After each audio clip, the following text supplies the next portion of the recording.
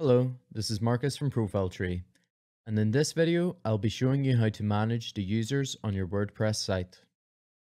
First, click on Users in the left toolbar within the WordPress dashboard. From here, we can look at all of the users on our site, separated by different user roles using the links at the top, such as Administrator, Editor, and Subscriber, and we can narrow them down. Depending on the nature of your site, you may have other user roles.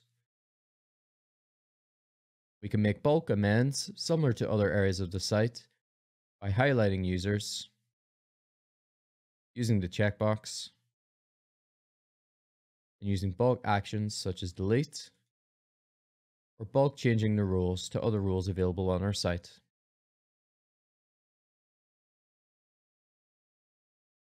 Now let's look at adding a new user to our site. To do so, click on Add New. Here, we can add the new details about our user to the site.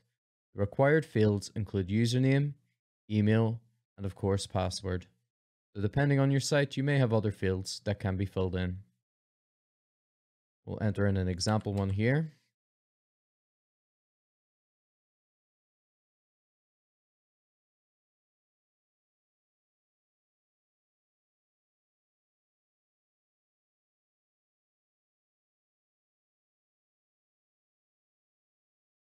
And if you like, you can enter in other information here. For our password, we can set it manually, or we can just generate a password like so.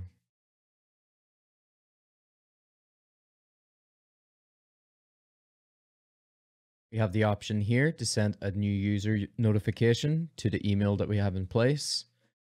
This will automatically send a link for the user to log in, confirm their details, and then set their own individual password.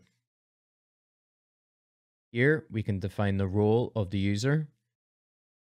Administrator will give top level access. Editor will give access to change posts.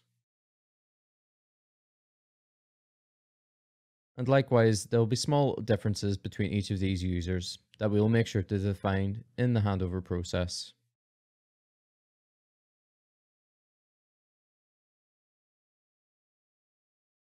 We then can click on Add New User.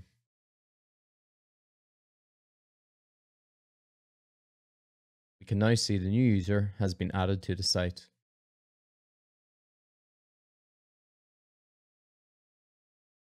After the user has been created, we can then make some further amends, including some of the fields from before. There's also biographical info and profile pictures. We can make amends to any of this at any time by changing their role, any other information placed, their nickname, which appears in the top right of the screen, and how their name is displayed publicly. The only constant that cannot be changed within WordPress is the username.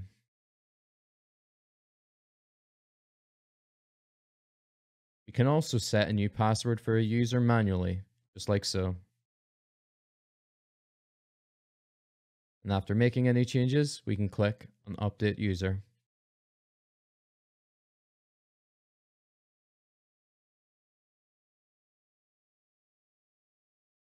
When we decide that we want to delete a user from the site, we may see the following prompt. Occasionally, since users contribute content to the site, we have to attribute the content to another author or another user on the site. We can delete all of their content as well, conversely, but it's best practice in general to attribute all content to a different user role. We then click on Confirm Deletion and the user has been removed from the site permanently. And that concludes the video for managing users on the WordPress sites.